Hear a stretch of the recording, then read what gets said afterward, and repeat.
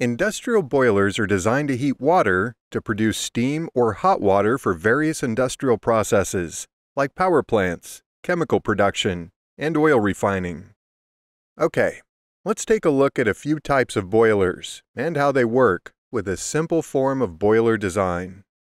In a fire tube boiler, fuel is burned in a furnace, which then creates hot gases. These gases flow through tubes surrounded by water. So the main characteristic of a fire tube boiler is that the water is outside the tubes. As the gases move through the tubes, they transfer their heat to the water, and that's what creates steam.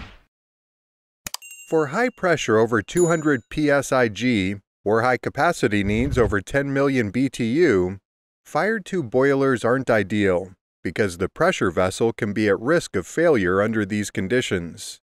In a water tube boiler, it works a bit differently. Water moves through small tubes, and then the tubes are heated.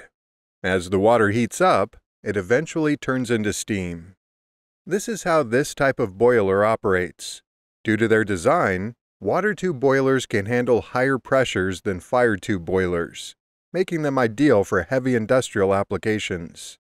To familiarize you with these two types, I've shown a simple design of both boilers. But these boilers are commonly used in the industry for various applications and come in different sizes and designs. Water tube boilers, which are commonly used in power plants, heat water to create superheated steam, which is then used to drive turbines connected to generators, producing electricity. The steam is also reheated again after the first stage of the turbine. Why do we need superheated steam? Because we shouldn't allow the steam to condense back into water to prevent damage to the turbine blades. In the next part, I'll explain how the boiler's superheater makes this happen. To understand the way an industrial boiler works, first, we should look at the main components that start the whole process and keep the operation efficient. The first component that feed water passes through is the economizer. The economizer preheats the feed water supplied by the feed water pump by absorbing energy from the combustion gases, which raises the temperature of the fluid. This process boosts boiler efficiency by receiving heat that would otherwise be lost. Corrosion caused by low water temperature can also be prevented by controlling the incoming feed water. The necessary heat to convert water to steam is provided by combustion in a boiler, and the following elements are needed: oxygen, fuel, heat to initiate chemical reaction. A boiler typically has multiple burners positioned around the furnace. The oxygen that is needed for combustion comes from air supplied to the boiler, and the fuel nozzle sprays fuel into the furnace. The fuel and air, or oxygen combustion, needs energy. The electric igniter first provides the energy required for ignition. This spark ignites the pilot flame, which in turn ignites the main flame and creates tremendous energy. By creating a flame and confirming it, the heat from the igniter is no longer needed. Let's go back to the heated feed water that came out of the economizer. It then enters the steam drum via the feed water inlet. Next, it flows through the downcomer, mud drum, and water wall. The water wall, consisting of closely spaced tubes lining the interior of the boiler's combustion chamber, absorbs heat from the combustion gases. Heat transfer in the combustion chamber occurs through radiation and convection, heating the water inside these tubes. The heated water reaches the top of the water wall tubes, and it's often a mixture of water and steam. Then it goes toward the steam drum, where further separation occurs. The steam drum is partially filled with water, and the upper part of it is reserved for steam. Inside the drum, the water-steam mix hits baffles that change its direction, helping to separate the steam from the water.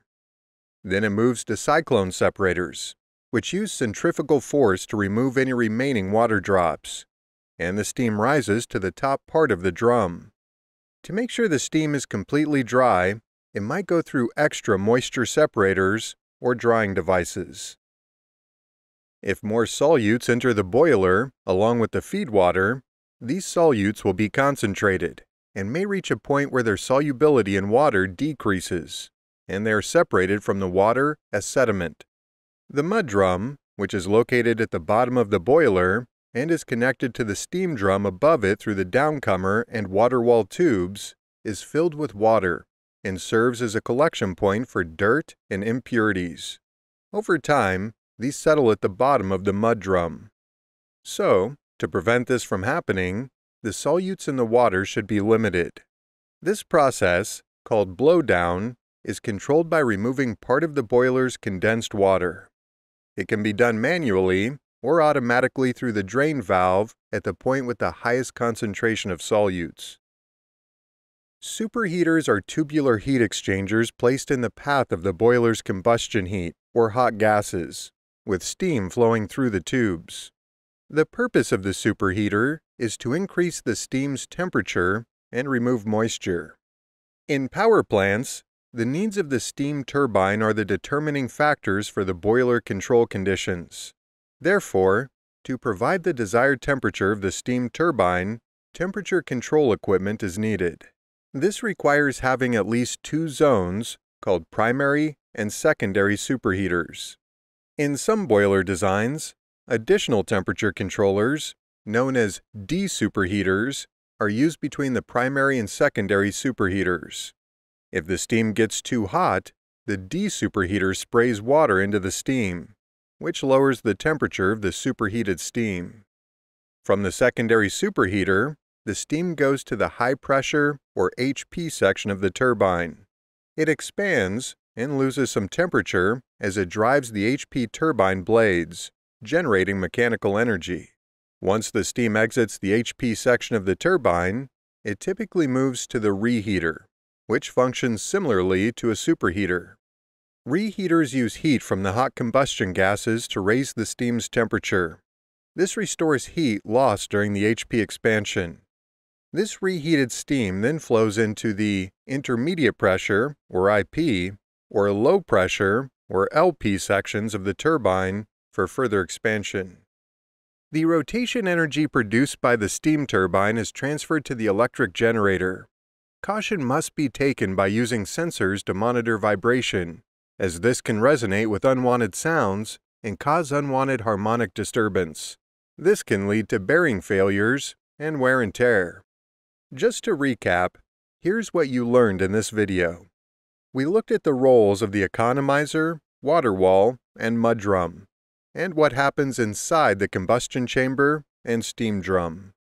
We also talked about the role of superheaters to provide the desired temperature of the steam turbine.